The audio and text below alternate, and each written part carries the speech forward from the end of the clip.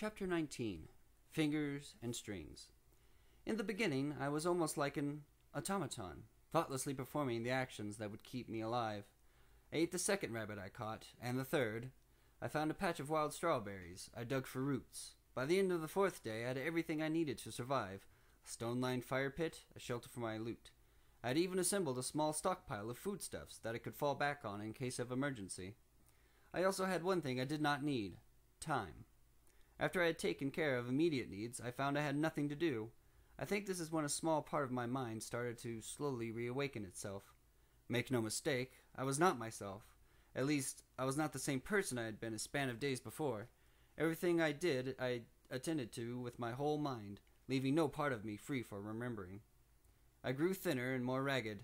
I slept in rain or sun, on soft grass, moist earth, or sharp stones with an intensity of indifference that only grief can promote. The only notice I took of my surroundings was when it rained, because then I could not bring out my lute to play, and that pained me. Of course I played. It was my only solace. By the end of the first month, my fingers had calluses hard as stones, and I could play for hours upon hours. I played and played again all of the songs I knew from memory. Then I played the half-remembered songs as well, filling in the forgotten parts as best I could. Eventually, I could play from when I woke until the time I slept. I stopped playing the songs I knew and started inventing new ones. I had made up songs before. I had even helped my father compose a verse or two. But now I gave it my whole attention. Some of those songs have stayed with me to this day. Soon after that, I began playing... How can I describe it?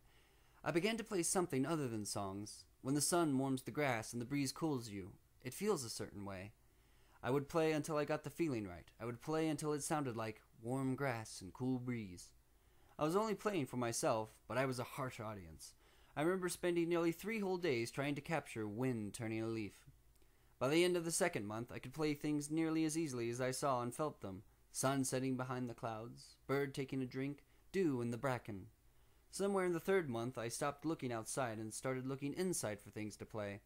I learned to play riding in the wagon with Ben, singing with father by the fire, watching Shandi dance, grinding leaves when it is nice outside, mother smiling.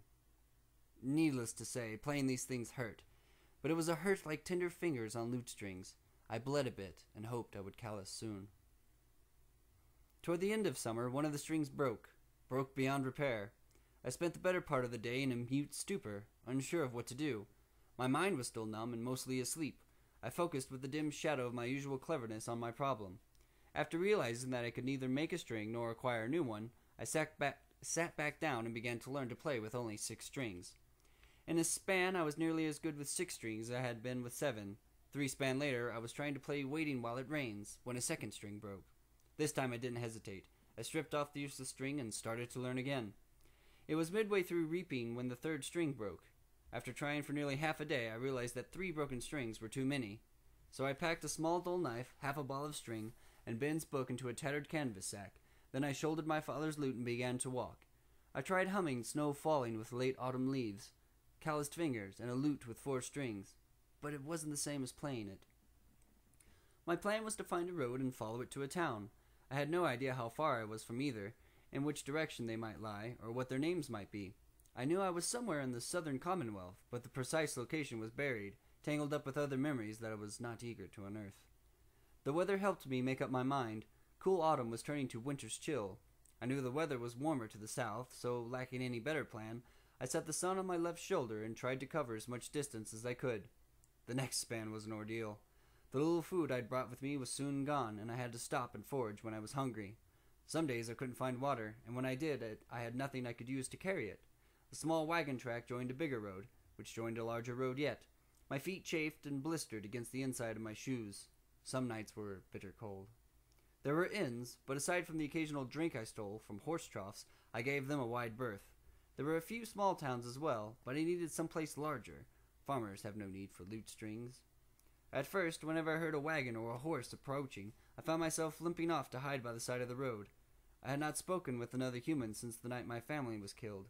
I was more akin to a wild animal than a boy of 12.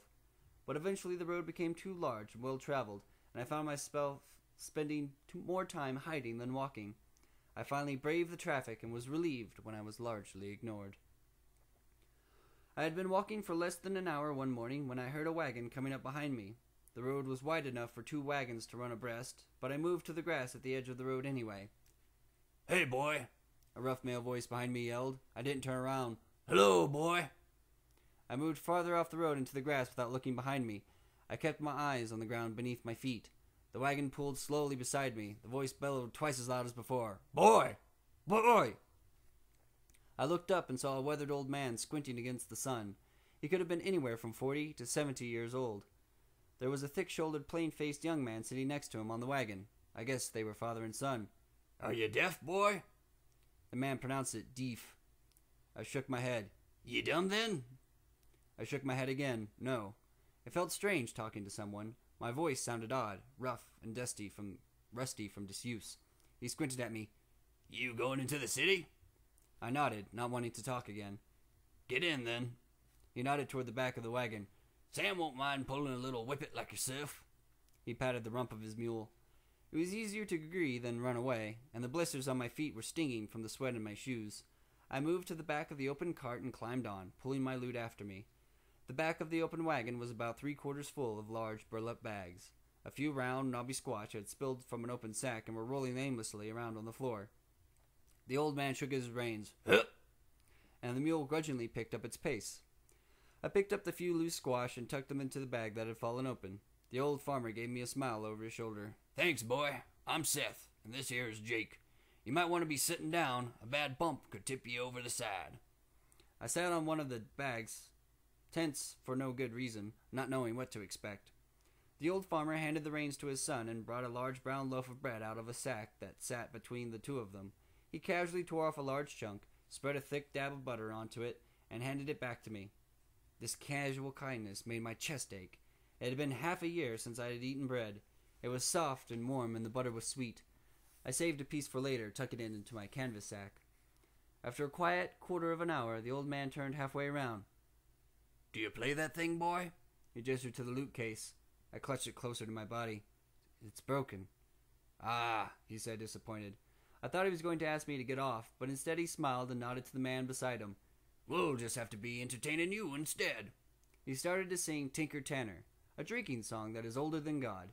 After a second, his son joined in, and their rough voices made a simple harmony that set something inside me aching as I remembered other wagons, different songs, a half-forgotten home.